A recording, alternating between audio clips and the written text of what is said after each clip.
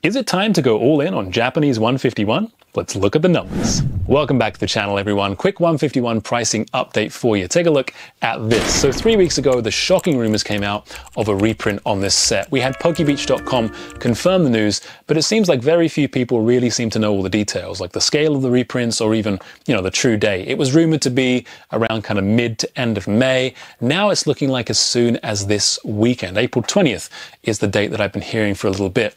One thing is for certain, and that is that 151 booster boxes are sinking like a Geodude in Cerulean City Gym. So I'll take you through how the pricing has changed over the last 3 weeks. We've got Poke-Any down 36%. This is huge, right? 180 bucks to 115, whether you're a collector, investor, whatever.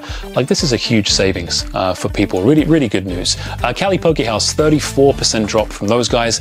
And Sneaker Dunk, yes, they are a legitimate store. You can order from them 106 to 85. They've got a 16% drop. Of course, they were already the lowest to begin with.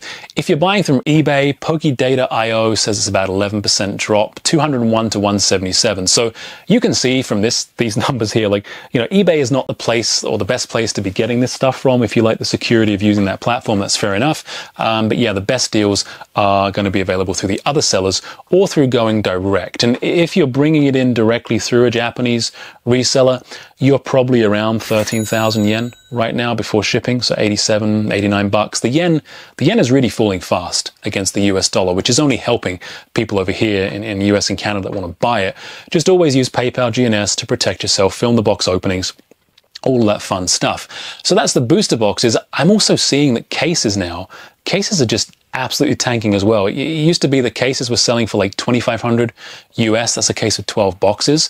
Now they're going for like 1,100. And I'm hearing, thanks to Pokeball Billion for this, I'm hearing that we might see them as low as like just under $1,000 US. That's absolutely crazy, right? I mean, there's still cases that have a premium. They have it because of the collectability and because of the guaranteed hits inside. Like, that seal case premium is being completely wiped out. If we see it around 1,000 US, that means we're at $83 a box inside a sealed case. Absolutely crazy. Absolutely crazy. So yeah, prices are going down, down, down. The question is, are they at rock bottom, and is this the time now to go all in? Well, quite frankly, if you liked this set at $200 a box, then you should be head over heels in love with it right now. I do still think the fact that these boxes have crashed so hard and they've sold off so quickly tells me that there might just be more to come. But, I'm in Canada. I have a US-Canadian perspective. Here's a comment from my friend in Japan. This is someone who I respect quite a bit, big into the hobby, Pokepuri-kun. They live around Yokohama City, and they're saying, look, it's odd. I haven't spotted any 151 at the usual card shops, and they travel around quite a bit too. However, I've noticed some shady Japanese dealers on Instagram selling it, but things might start to change soon. There might be stores that will sell boxes from next month. Only time will tell. All I know at the moment is that due to the reprints, the prices for 151 are dropping fast. This seems crazy to me. It really does. You've got sellers liquidating stuff online, and then there's dudes like this that can't get any of it in Japan. Is this going to change very soon? I mean, Pokemon do seem like they're going to war with the more nefarious elements in the hobby, like the scalpers, the robbers, the burglars, all that stuff, by trying to kind of crush some of the values down. But there are still just so many unknowns, and they won't be cleared up until the reprint formally hits. Quite honestly, I do think this is a good time to buy it. I mean, 151 is the set of the modern era. It will do well long term. The prices have been slashed down. Yes, they were inflated sky high, but people were paying them. It's still super popular in streams and box breaks. There's still super valuable cards in there. I have a feeling $68 to $70 is probably the target floor price on this.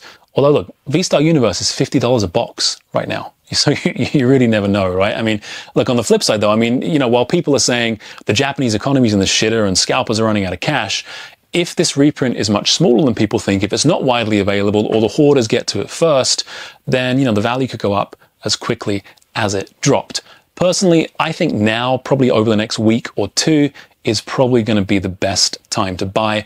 I'm going to be keeping a close eye on it and buying more, and I will keep you posted as things tick along. What are you guys doing with 151? Are you done with it? Are you buying more?